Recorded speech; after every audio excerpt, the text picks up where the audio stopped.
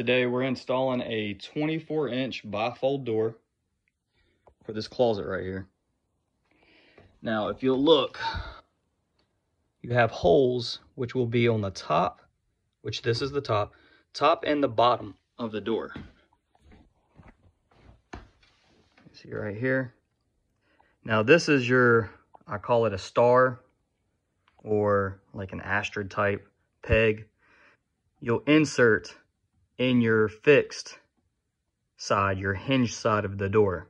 So that's the part that does not swivel back and forth. You'll have two white pegs that will go up top. One being held in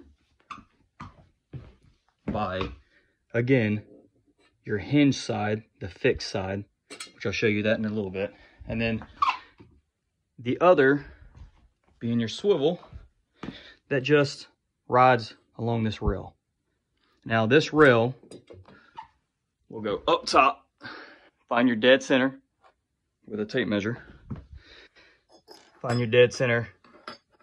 This will be your hinge side on the bottom. So it goes up against the wood of both the floor and the jamb.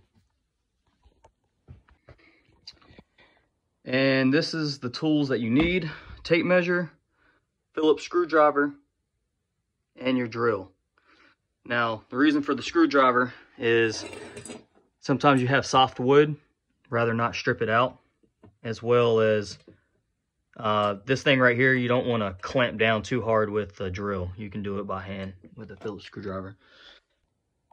We got our kick plate installed for a hinge side. Now what I did was I screwed all these screws about 90% and then hand tighten them the rest of the way. You don't want to strip this out. So we got this dead center. Then we have a running rail dead center. See, this right here slides back and forth. You want this, since this is going to be my hinge side, you want this hole being on that side. So this right here slides back and forth. Whenever you put your door, you want it about right here, because when you set your door in, you're going to find your hinge side, the bottom, and place it in that kick. As you go to put these inside the running rail and then lift it in place, and just kind of, you'll find your way inside the running rail. Okay, we're ready to put the bifold door in.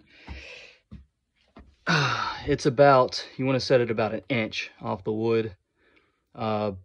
Better to have two people to do this because you'll be finagling with it quite a bit. Like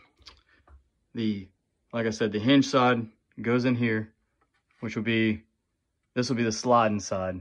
This right here will be about the same, 1 inch. You're going to try to get it as close as you can off the wall, just like that one. All right, so when you place the door in here, you're going to go at an angle. You're going to set it in there on the bottom, go in at an angle. The first rod's going to go through there. You want to set both rods at the same time in, and then it's going to slide like this. You want to keep them just like that. You don't want to open up the door too wide or anything like that. You're going to start hitting corners and creating a mess for yourself.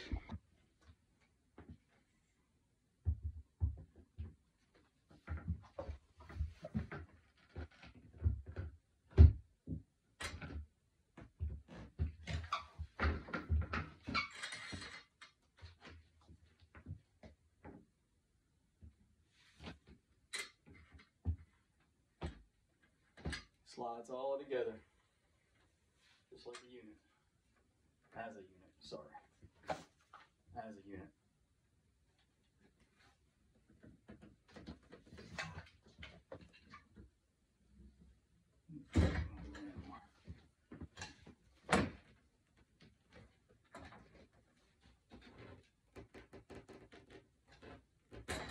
It's better to have somebody to hold the bottom as you're doing this.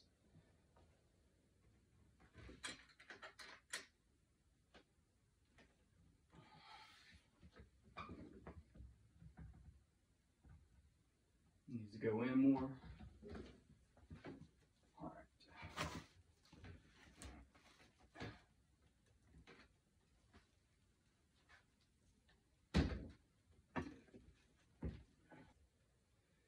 you have a 1/2 inch of clearance on each side, which when this was built a little tight.